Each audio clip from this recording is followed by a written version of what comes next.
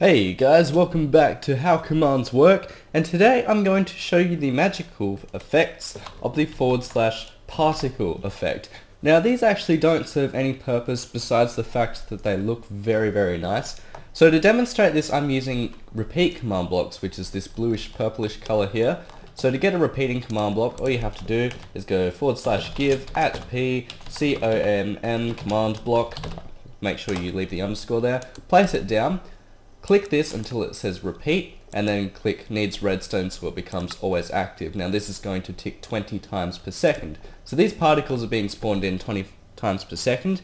So I'm going to show you the syntax for the particle.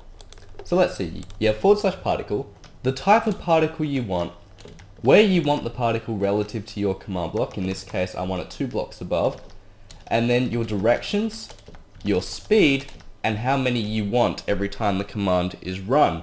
So I'm just going to go through this part right here, the particle type so far. I'm just leaving everything else as these settings right now, just so you can see it. I will get to them. Now this is particle drip water. It's the particle you can see when you have water on a block and underneath the block you see the water dripping through. This is the enchantment table particle.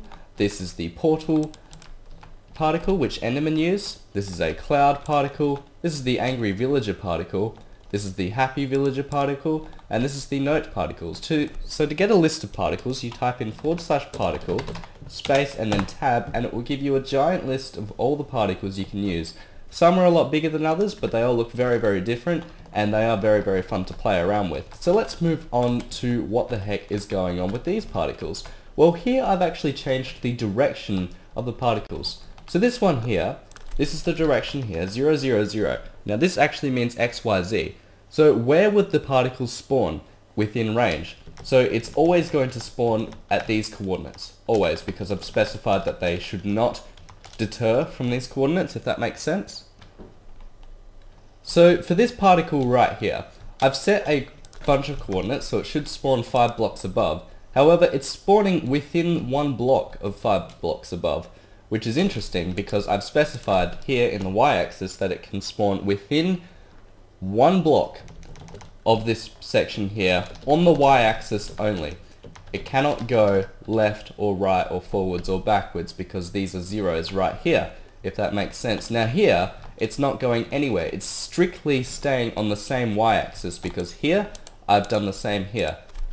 The y-axis it can't move. So if I made this a 1, it's actually going to make a square or a sphere of where the particles can spawn, but you'll see that it's all on the same y. If you're still confused about that, I'm just going to increase this to 5, and you'll see that it can spawn within 5 blocks or more within the coordinate that I specify, only on the y-axis. I hope this makes sense because it is very difficult to explain, but it's basically the relative distance from your coordinates which the particle can spawn on the axis. I hope you understand. Now in these 2 examples you can see the particles are actually flying off this time. It's because particles have this speed. They have a motion and they want to go towards, or they want to go away from the point, right? These ones aren't because I have such a low speed. As you can see, it's 0.001. Now here the speed is actually 0.1, so they kind of spread out a little bit more. If I make this speed 1, then it spreads out a lot more. As you can see, the particles are flying through the air. Let's make it 10, and you'll see how ridiculously fast they actually get. So you can hardly even see what's going on. So let's make this 0.1 again.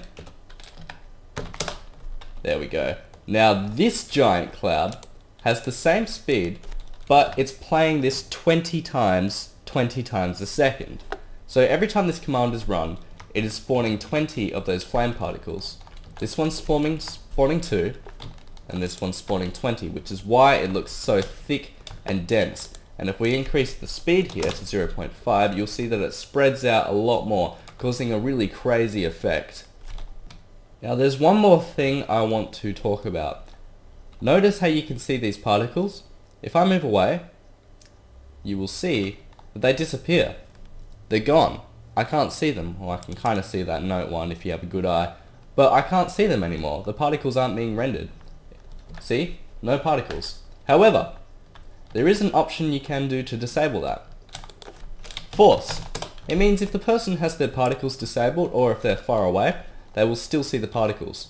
So let's move out of range, and as you can see, every other particle is invisible except for the one that we set force to. So force basically forces you to see these particles no matter what your settings are. Alternatively, you can write normal, but I'm not sure why, because it just pretends it's normal anyway if you don't have anything there. So, thanks everyone for watching this quick episode of how particles work. I hope you enjoyed. Please leave suggestions for what commands you'd like to know about. But for now, thanks everyone for watching. I will see you in the next one. Take care.